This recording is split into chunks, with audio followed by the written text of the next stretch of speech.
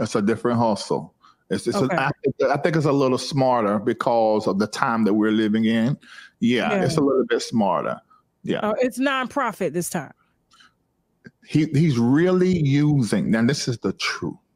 He's using the church preacher bishop thing to really cloak everything else that he has, these 3 and 4 businesses that you can all look up, that he got about $400,000 of PPP loans for all of the businesses, during the COVID. You can research and find out who he is and what's in his name and what is not in his name. So I think this is a little bit smarter, and him using the church and religion and being a pastor and a bishop to trick people. The reason why one of these women, he got that $90,000 from, because she was sitting in the church as a member. So it's her pastor she's doing business with, so of course she's going to totally trust you. You're using your power to rip people off. To this day, you ain't gave the woman her money back. So it's just unfortunate. He's definitely using. He got right out of prison and then started that nonprofit in like a year and a half after he got out of prison. He came out a bishop. Got made a bishop in jail. Now, Larry, let me get into this real quick, because I told you I was gonna play devil's advocate, and I know you don't like devils too much. You know what I'm saying? You cast them away. So before you throw your holy oil on me, give me a second. Let me just, don't say my name, and I won't disappear first. Okay. Okay. Now, when I saw the live, I was disturbed by the live for one reason only. Okay. Miss Genesis Warren. Miss Genesis Warren. I said her name right. Okay. Yep. Yes, she did kind of, make me kind of raise my eyebrow a little bit. Like, who I am, and this, and you're saying you don't know who I am. You're lying. Da, da, da. And I'm like, he couldn't have really. Maybe he didn't know who she was. So I didn't really get the point of that. But what disturbed me was it was two black men on a platform, and I felt as if it was being allowed for him to disrespect her in terms of calling her out of her name and referring to her as Biggie Smalls, or that, making assumptions that she needed to lose weight, and your head was down like this. And I was like, why was your head down during that moment? And I felt like the only person that really could have addressed him in that moment was you. I stay in my head whenever I'm in exchanges like that. So I was thinking about, okay, Larry, how are you going to handle this? So you jump in here and really get him, like I do on my platform whenever people are coming against Black women and the LGBTQAI plus community. But what was happening was we were getting a good picture of who this guy was. Now, mind you, I've talked to his first wife. I've talked to the victims, and he has been excellent at being able to get and wiggle beside people like Eric Adams in New York and other high powerful people and connect himself, saying that 50 Cent got saved up under his ministry. But that's really funny because yesterday 50 Cent put up a spoof video about him. So I decided in that moment, I know Genesis, I know she can handle this. I've been in this situation with her before, somebody coming after her as a direct result of what has been said or shared on my platform, and I let it take place. And then I got in the situation, got in the conversation, and really at that point, I was really trying to get him to expose himself even the more. So that's the reason why I didn't jump in there. Okay. Because to me, I was just like, dang, like she's a woman. She's obviously trying to get her point across. And I know a lot of times we as women, like, you wouldn't even have to jump in and hold me. I got it. You know what I'm saying? I be telling my husband, sucks inside, I got this. You feel me? I have seen you do that. You don't need nobody's help. On the floor, because here you are, he always both been from the street. He always both been extremely straight and can't stand the F word people in the LGBTQI. This is something that I experienced with him prior to this. So I already knew, and to see him quickly, they come in and he just get down on the floor, and then the guy is taking something around you or from around your neck. That would have went totally different I mean, just my reflex would have been totally different. But hey, it is what it is. I just think that he has a whole lot of smoke when it comes, and a whole lot of talk when it comes to females. But then when it comes to males, he always tried to get close to them and get their approval, get recognition, get a piece of their power and whatever he can get from them. So he moves a certain kind of way. Because when I went back and looked at the live, he really didn't have it for me. He went at her more than he did. Yeah. Okay. Yeah. So I did see him turn around and load in on you. And where did he get it from that you claimed that you were part of the LGBTQ community? He said that you had admitted that you were homosexual. No, he said that I admitted that I had nuts in my mouth. I said it on my. Oh, I remember that. Okay. I said it on my platform, and I'm not ashamed about it. You said it on my platform. You talked about your molestation. Gosh, I've been saying this for years, so I even said it to him in his face. He was talking about the LGBT. I don't hide anything. Most men that have had the trauma I've had, or the consensual sex or same-sex activities with another man, are not going to tell you. We used to, most men not saying that, but women would tell it. Right. But I'm the kind of nigga that will say, and I said this on my platform. And I remember the show I was doing it on, because I was talking about someone that was saying that I was thinking less of them because they was gay. I said, no, how am I going to do that with you? I said, I've had dicks in my mouth and balls in my mouth too. So when I said that, people like him, like, oh my God, especially the more the platform grows, people don't know me, so as they look more and continue to watch, they learn more and more about me. But by day ones, they know about me. And so I didn't see it as a low blow. It was funny to me. But I love that he used the F word, because everybody was able to see. And not only is he a scam and that he is a clout chaser, but he is also antiquated.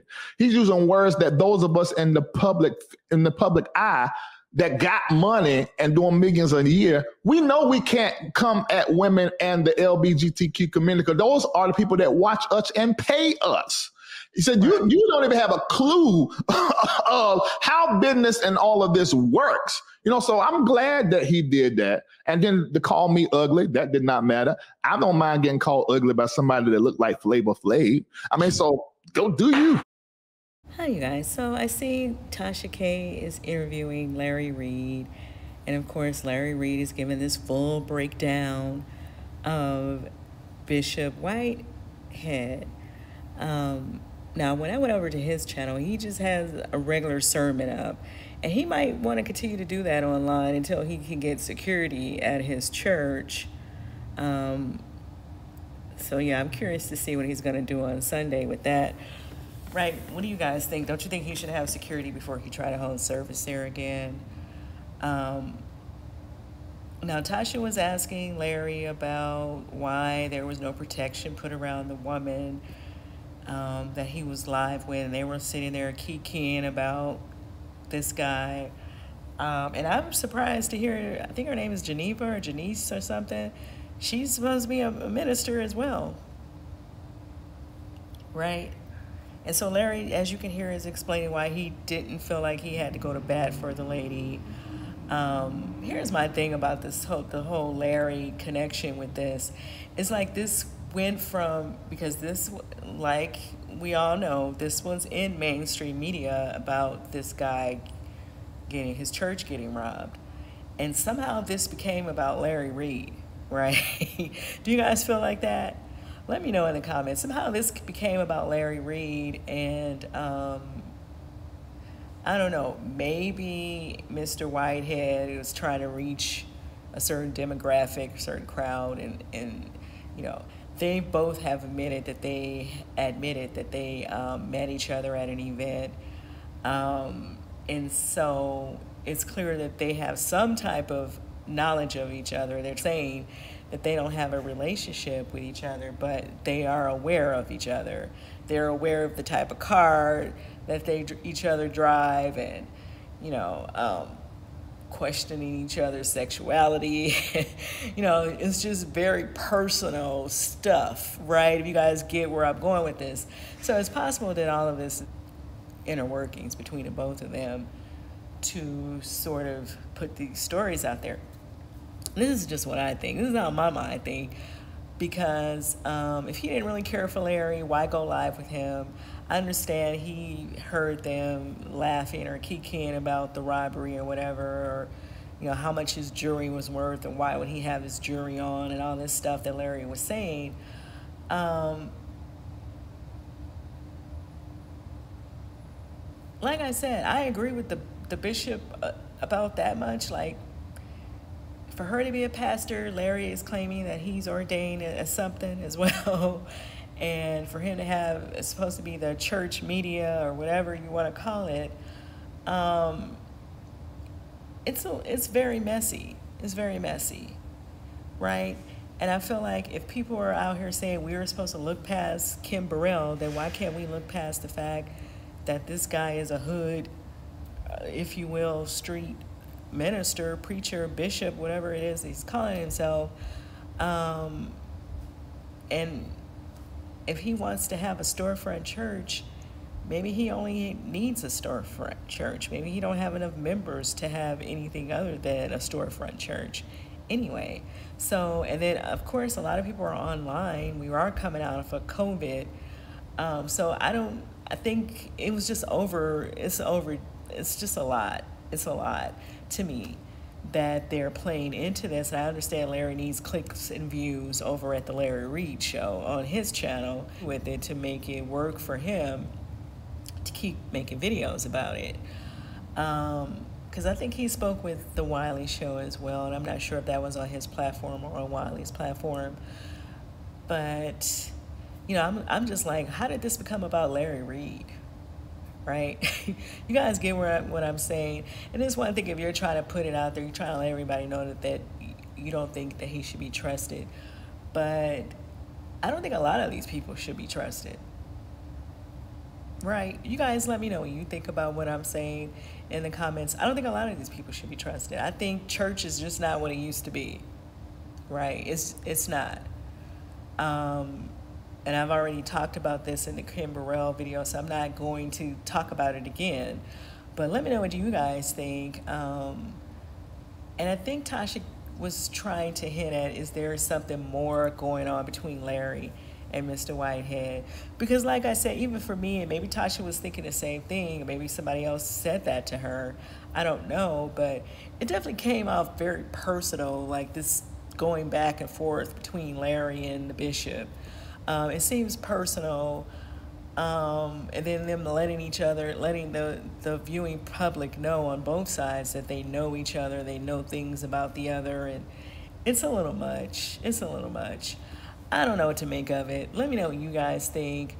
Now, just because the man was over there using slurs do not mean anything, and we should learn that from the Jesse Lee Peterson story, right?